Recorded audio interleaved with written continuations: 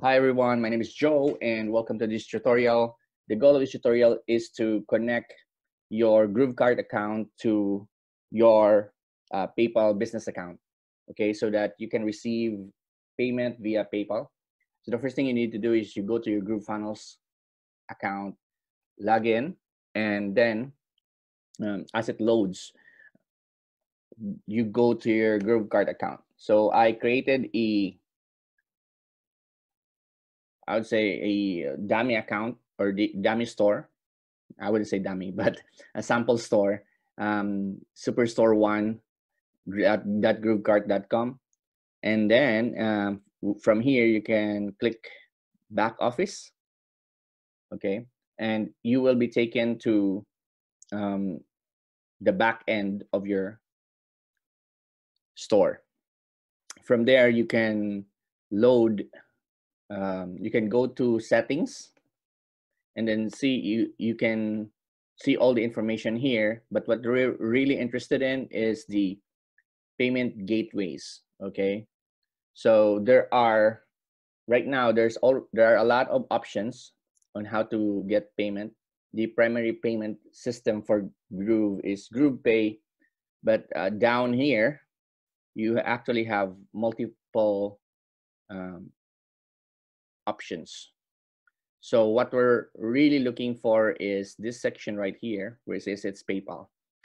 Okay, it says we do not recommend using PayPal alone. That's actually really good that they put it here. You actually need to have multiple options so that people can pay in another way. Okay, so just click connect, and it says PayPal payment app is active. So meaning to say you can receive PayPal, but you see here, it's still not set up. Okay, you still need to provide your client ID and your secret key. Okay, to do that, just click this link, developer.paypal.com, and you'll be taken to this section right here.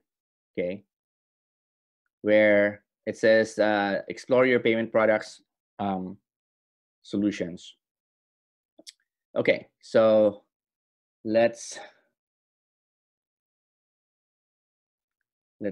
see where to go from here. Okay, normally I would just go here and then I go to my account, and from my account I would go down to my apps and credentials. Okay, so you have two options here. You can go sandbox or live. I would like to go live, right? From here, under REST API apps, you create an app.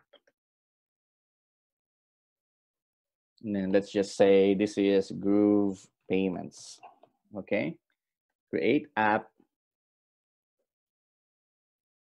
And then now, you now have your client ID, which you can place here. There you go. And now you have your secret key. Okay. So your secret key is this long key here.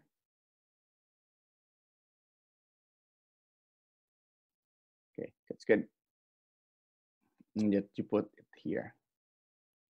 Okay, so click save.